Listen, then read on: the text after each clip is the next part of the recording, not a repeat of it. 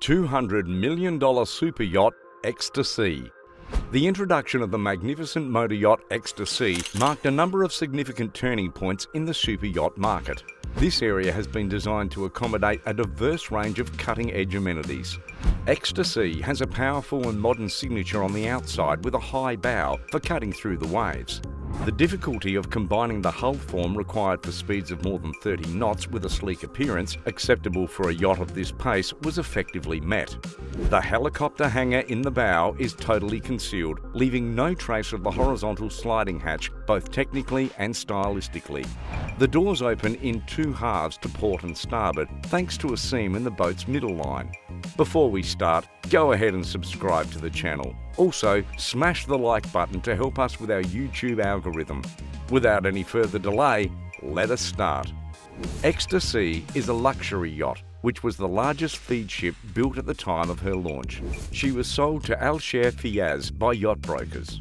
Merle Wood in June 2009 from her former owner, Russian oligarch Roman Abramovich. 4 MTU engines and a General Electric LM2500 gas turbine power this magnificent beast. This gives her a total of 43,000 horsepower. She has a top speed of 35 knots and a length of 282 feet. The Ecstasea was built in the Royal Van Lent shipyard with a dead weight of 585 metric tons. The boat is entirely composed of steel and resembles a luxury liner more than a yacht. Terence Disdale and Devoot Naval Architects collaborated on her exterior design, with Disdale also designing the yacht's Asian-style interior. The project was overseen by David Waite Wright, a senior designer for Disdale's. The yacht went on to win other interior design accolades later on. In her astonishing 40-year career, super yacht designer Terence Disdale has designed more than 100 yachts, including more than 50 super yachts over 45 metres.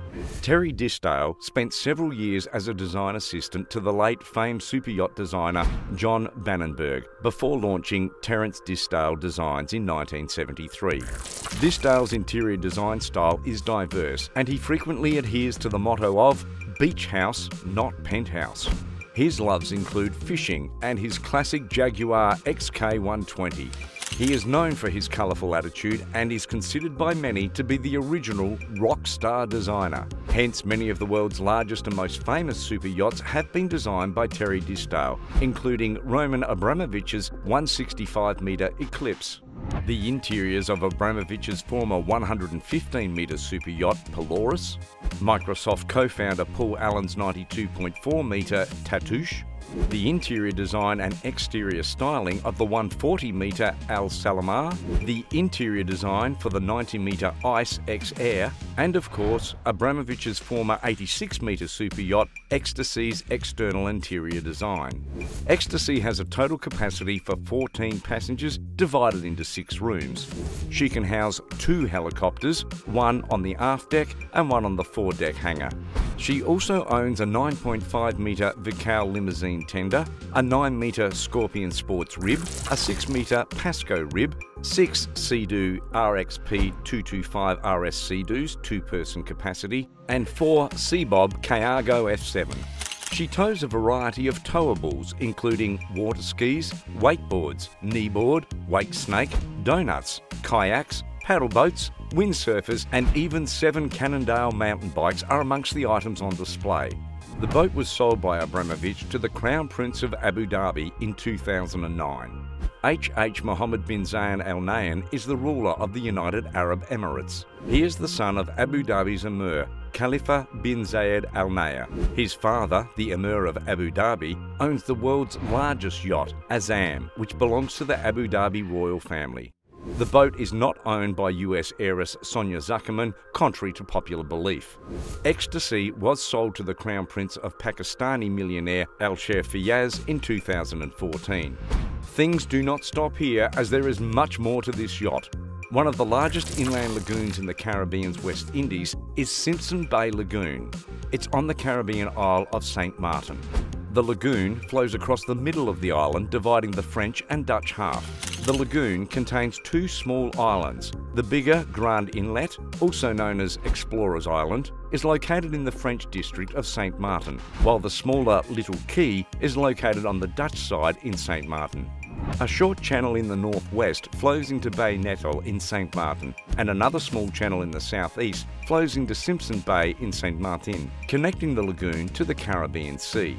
The Public Works Office erected the Simpson Bay Bridge in 1950, employing stone and cement building techniques as well as the same characteristic stone mortar style with arches as seen at Fresh Pond and East Phillipsburg.